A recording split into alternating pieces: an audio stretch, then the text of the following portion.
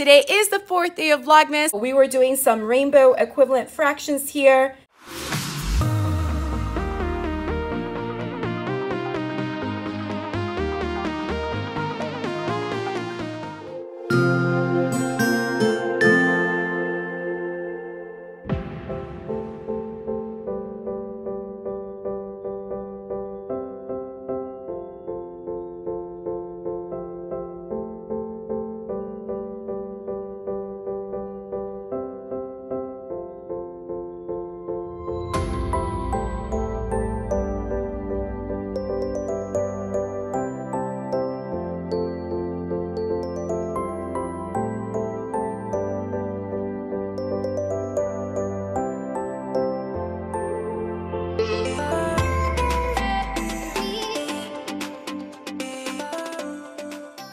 It's a piece of a pie formed by piece. Equivalent fractions mean the same thing. These fractions may all look different. The fact still is that they have no difference. Piece of a pie formed by piece. Hello everyone and welcome to Wednesday, December 4th, 2019.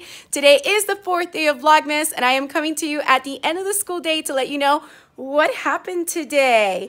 So we are still in iReady mode and testing, and because it's Wednesday, it is also a short day. And this morning I made sure all my students finished their reading diagnostic, and after they were done with that, we just went to lunch, and after lunch we were working on some math and doing all the things about fractions and equivalent fractions. We went into how to find common denominators, and I did have the students do an activity to help them formulate equivalent fractions. So let me show you that right now. So here it is. Basically, this is my example. I gave students a similar sheet, not with all this, but just with this first fraction.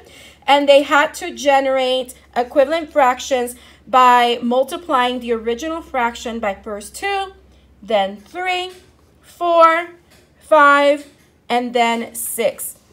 So we were doing some rainbow equivalent fractions here.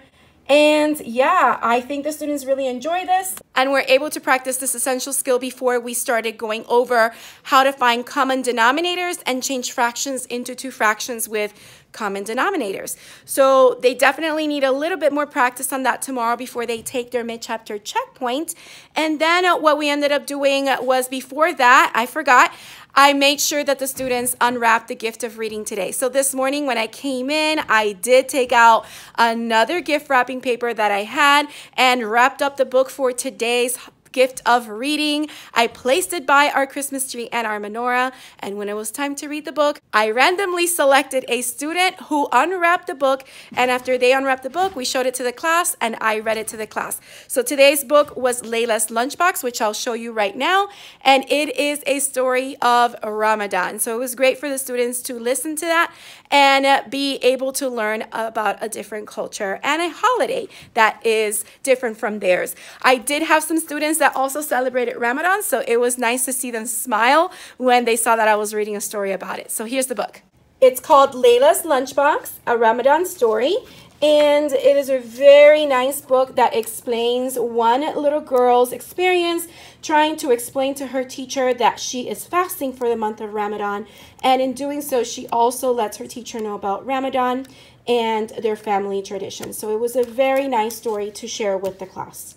All right, so that's basically what we ended up doing, and the students then went home at 1:50. I do quickly want to show you my shirt for today. It's been a little cold outside for the past couple of days. It's been like in the 50s, and it's nice and comfortable, and it's nice to be a little cold here in South Florida. So I am wearing a long sleeve shirt that I got from Old Navy, and I wanted to show you really quickly what it says. So I hope you can see it says, "Merry everything and always." So it's a nice little shirt, and I love this green color as well.